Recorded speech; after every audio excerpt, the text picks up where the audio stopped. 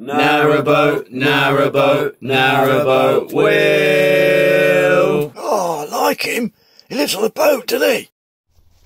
I know you guys like your DIY, so what I'm going to do is I'm going to get me a little welder out, this little beautiful Uber ZX7 200, which I've welded anodes, I've welded a fire with it, I've welded loads of stuff. I'm going to weld my weed hatch. I've cleaned it all out. It's all lost all that condensation. There's stacks of it, so I'm going to take the weed hatch out. I'm going to weld some handles on the top because it's a pig to get out. And I've cleaned all the inside. It's all dry in there now. A new seal on there. I'm going to run it around for a bit, then check see if there's any water in there again, because there's loads of condensation before. I've watched my last vlog. So here we go. Let's watch me weld. These things here are the little loops that you get on your mooring pins.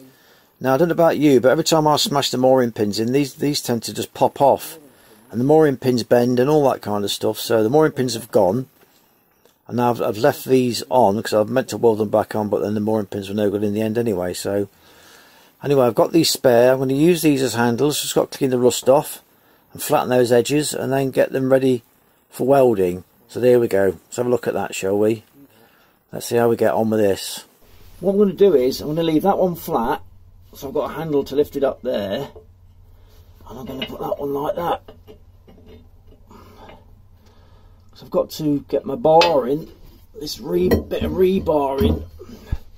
I have to feed it out this way, you see, so I don't want this standing up. I'm leaving it flat, and I'm putting that one up like that. So I'm going to mark it where it is now, so I know I can get my rebar off and that stay in whatever it is. The what's that bar called there? I don't know what it's called. Clamp. That clamp bar. And I'm going to weld this on there and then put a new seal on. Okay, wish me luck. I realise I can't put one on there because this just fits out of that gap. So that one's out the window. I'll have to stand it up because it comes out this way, you know. It's a very thin gap to get it out of. I've got my grinder set up, and I've got the engine running, and I'm running this through the inverter. I'm also running the welder through the inverter. It seems to handle it all right.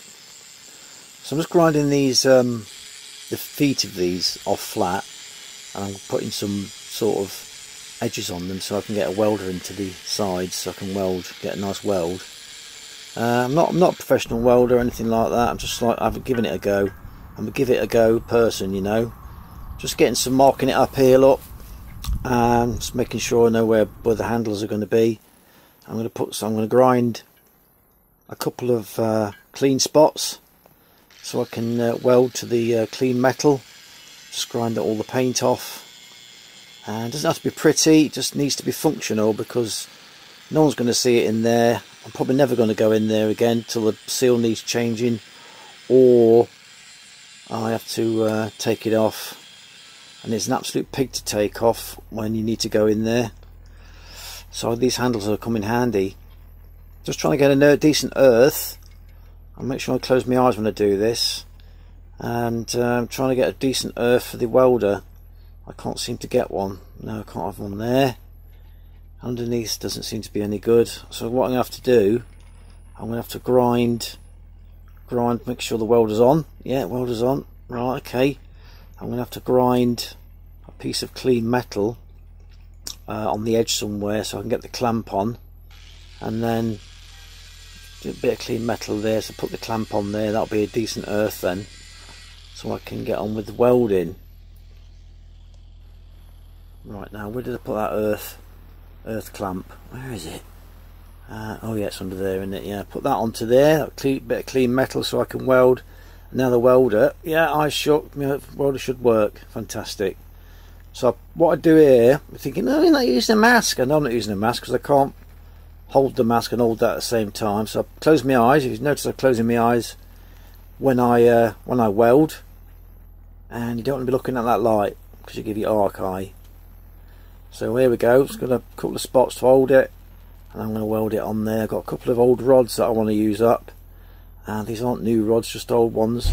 And that beautiful welder, as you can see, it's welding really nice. I've got a new rod on now, so I'm just going to tap all the slag off. I love that word, slag.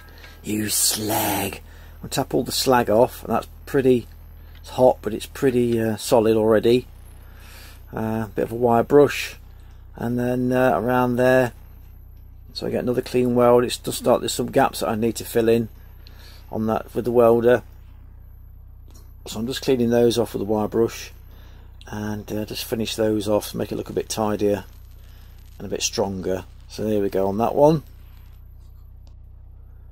I do enjoy welding, and any chance I can get the welder out, I do. I absolutely love it. You know, nice metal, but not rusty stuff. Rusty stuff's not very nice to weld. My inverter seems to be coping really well, and this welder doesn't cut out. It doesn't really overheat. There's a couple of bit of buzzing from my inverter. I think it's probably on its maximum potential, but it seems to cope all right. The engine's running, so yeah, doing really well. That's what you need when you're at narrowboat. You've got to have everything, you know, up to hand.